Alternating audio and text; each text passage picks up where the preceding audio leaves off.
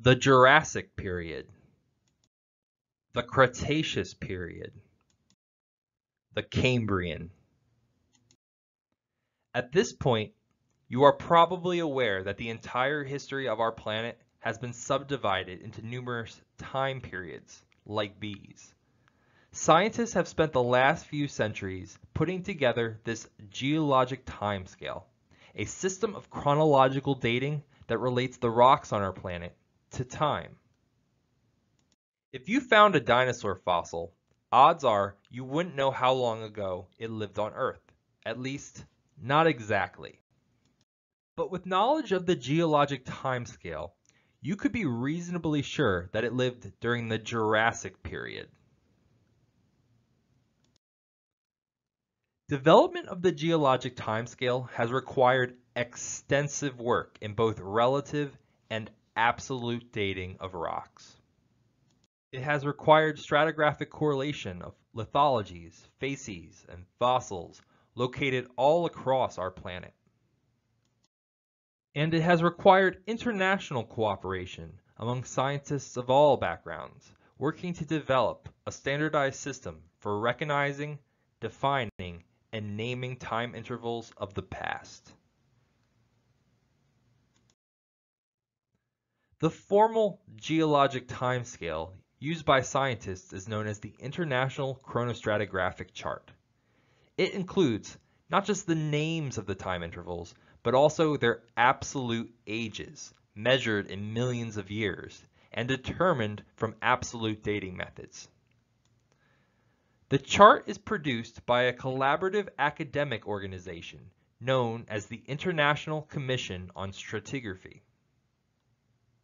The commission revises the chart almost every year, and sometimes multiple times a year. The changes aren't merely to improve the aesthetics. The commission incorporates new information, new data, and new knowledge into the chart. They refine it as we improve our ability to tell time.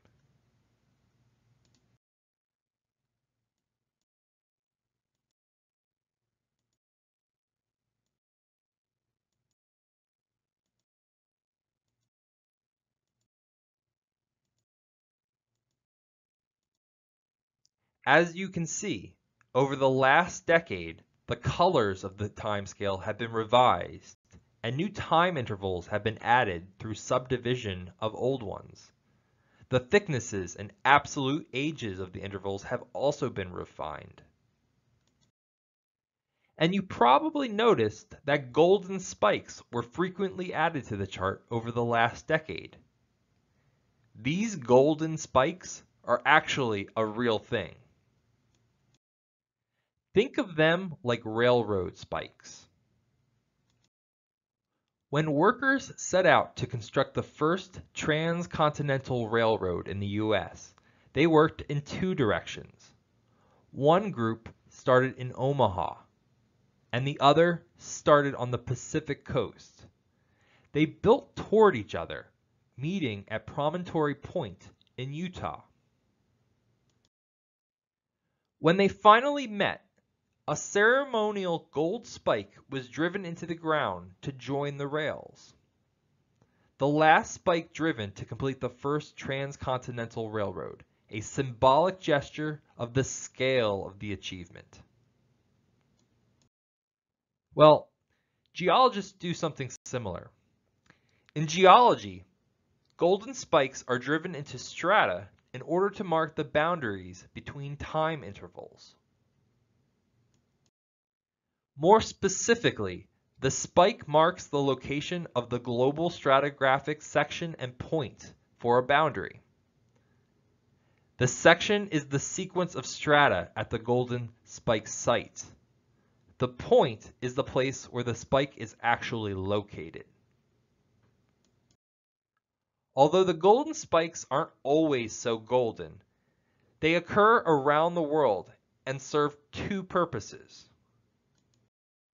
Like the spike used to join the two sides of the Transcontinental Railroad, the golden spikes in geology also serve as a symbol of the tremendous effort put forth by geologists to understand the structure and relationships of strata on our planet, and more importantly, to develop enough knowledge to recognize different boundaries between time intervals.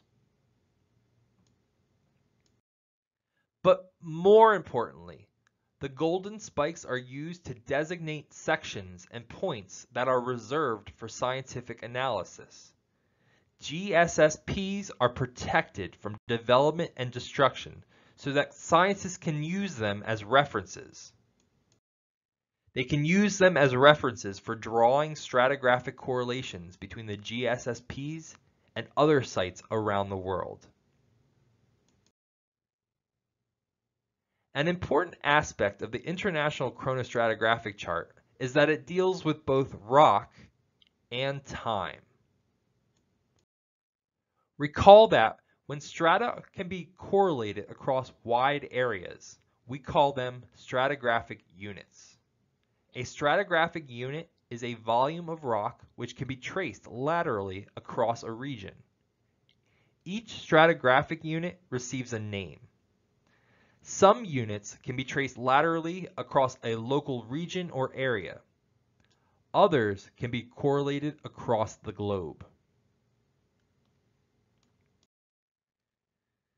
There is a hierarchical system for naming, organizing, and assigning stratigraphic units. On a local or regional scale, the smallest stratigraphic unit is a single stratum or layer, which is called a bed. Beds don't usually receive names. They are too numerous. Various beds are grouped together into members. All beds in the member have the same lithology. Members of similar but not identical lithology are grouped together into formations. Formations are the most important units for most geologists. They, in turn, are grouped into larger groups and supergroups. When groups and supergroups can be correlated across the globe, they are organized into larger chronostratigraphic units, or bodies of rock representing intervals of time in the past. Groups and supergroups make up globally recognizable stages, which are hierarchically organized into series, systems, erythems, and ionothems. Chronostratigraphic units correspond to geochronological units, or time intervals. Whereas the chronostratigraphic units are bodies of rock that exist today, geochronological units are time intervals that transpired in the past. The geochronological units include the following from smallest to largest: ages, epochs, periods, eras, and eons. Eons were the longest time intervals. Ages were the shortest. As you can see, chronostratigraphic units have corresponding geochronological units. This makes sense. Again, the purpose of the geologic timescale is to relate the rocks we see on Earth in the present to time intervals that transpired in the past. Those of you who plan to dig deep into geology should commit yourselves to learning the eons, eras, and periods of the geologic timescale. The epochs and ages will come later, but the eons, eras, and periods are the first step in developing a strong, thorough understanding of Earth history. With that knowledge, you will be able to tell the difference between the Jurassic, Cretaceous, Cambrian, and all of the other periods in Earth history.